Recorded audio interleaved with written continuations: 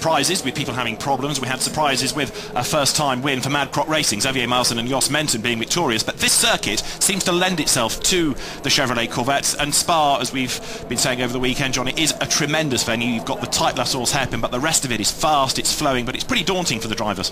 Yeah, well, the Corvette over the years has been developed so well. It's always been a tough car with reliability terms, but also with the speed. But we go to the other side of the grid where you've got the Maserati. Same thing here in Spa, has won before many times. Is a seasoned, developed car nowadays, but it's at the other end of the grid. So it's going to be interesting how all these things come into play today. Ricardo Zonta is the man that will be on the outside of the front row. He's with Haley. Ricardo, Spa certainly seems to be the track for the Lamborghini. I hope so. We see it now on the championship race. Yes, it was very nice. We finished second. Now we start second. We see if we can finish on the podium. It'll be very nice for Lambo. Thank you.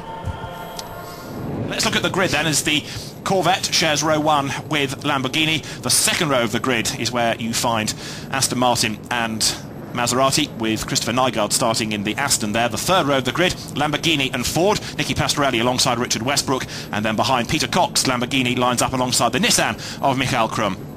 To round out the top 10 is the Mark VDS Racing Team Ford of Maxime Martin alongside Thomas Engers Aston Martin. Then you have Enrique Bernoldi's Maserati alongside 52-year-old Alfred Hager in the Satellite Team car.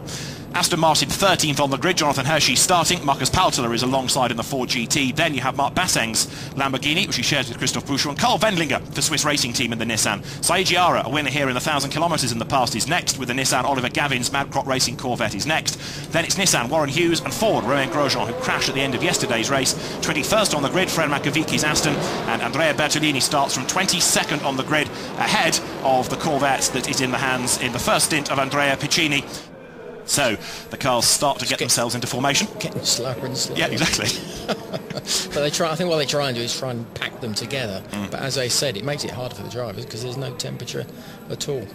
And of course we know what happens sometimes at the start. Just ask Peter Cox what happened at Paul Ricard when he felt he was a bit hard done by being given a penalty for a jump start. So round 5 of the FIA GT1 World Championship about to get underway. Out of the bus stop they come. The lights will go green. The 5th round of the championship is go then as they accelerate away. Who makes a good start? It's going to be the Lamborghini of Ricardo Zonta that makes a demon getaway from the outside of the front rows. They dive up towards La Source for the first time. Tire smoke in the background. They all funnel through the hairpin 4 wide there. Fantastic. Rubbing mirror to mirror they were there. Downhill for the first time, then riding with the Corvette from the back of the grid, way out wide. There goes one of the Maseratis, but as they head and they're downhill, still 3 abreast. Look at that, and this is going into a roost, very quick corner. Oh, that was wonderful driving there. That Lamborghini being able to get in front, got himself up a couple of positions. So you're on board with Maxime Martin, number 40 in the Ford GT, making their way uphill. So it's a Lamborghini 1-2. Look at this, Peter Cox really making progress up onto the tail of Ricardo Zonta. But there in the 11 Corvette, Xavier Marcin trying to go around the outside for second place. Can he do it? Yes, he can. Fantastic.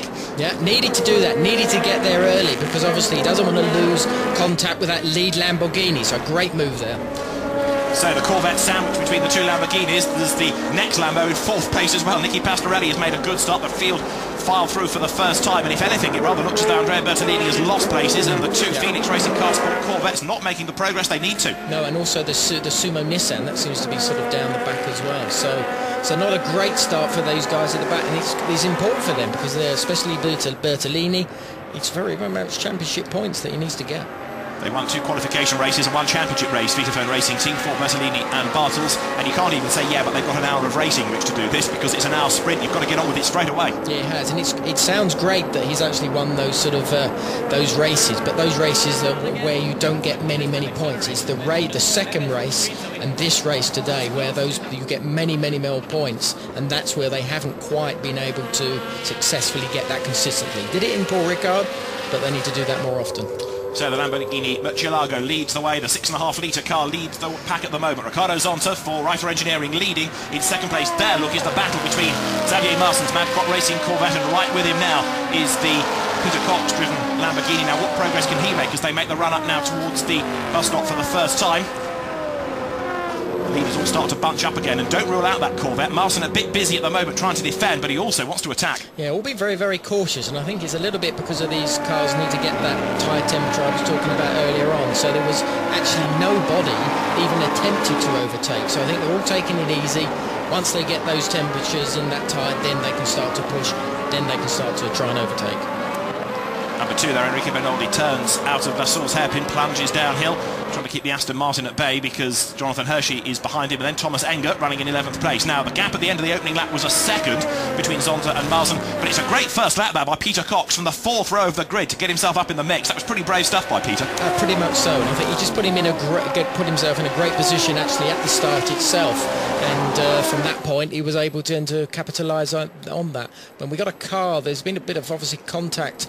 There's a car just pulling in the pits. It's the Nissan, I think it's the Swiss Nissan, I think. As on track there, look, we've got another shuffle because on the inside through goes Bert Langin to secure the place ahead of Christopher Nygaard, so Maserati stays ahead of Aston Martin, and that is Oliver Gavin who has had a spin. You don't see that very often. Was he helped into it potentially? He rejoins, but that's going to put him at the back of the field. So having said it was a car to watch, we're watching it for the wrong reason. He's had a spin.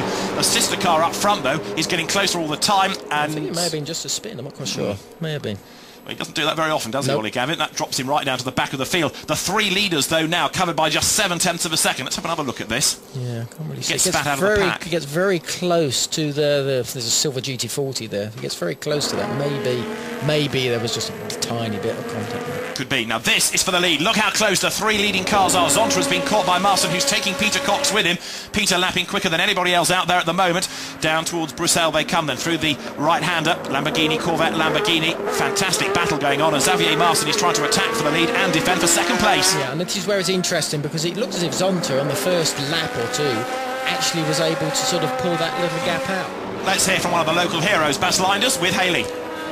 Bas, it's not quite the start that you were hoping for. No, not really. Maxime had a good start, but then he tried to pass Westbrook for 7th place, and he closed the door a little bit. We didn't actually see the spin, but he spun and rejoined, but now we are 22nd. So now we have to push like hell to try and come back. Thank you, Bas. Very frustrated, Bas Linders then, the car after that spin way down the order. And this is what happened. Yeah. Down the inside. Got a bit squeezed, bit of contact, and around she goes. Richard Westbrook, of course, new to the championship, new to the Ford GT. But this is the lead battle. Lamborghini, Corvette, Lamborghini. And don't forget, we've not yet had a win this year for Lamborghini. So is this the day? Looks pretty good at the moment. Ricardo Zonta, we know, is fast. And Frank Heckler, who will take the car over, has proved to be a bit of a revelation in the championship this year, moving up from the German GT3 championship.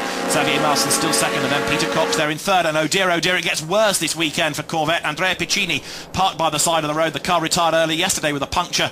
And Andrea Piccini from the back row of the grid, I'm afraid, on lap 4 is a retirement at Eau Rouge.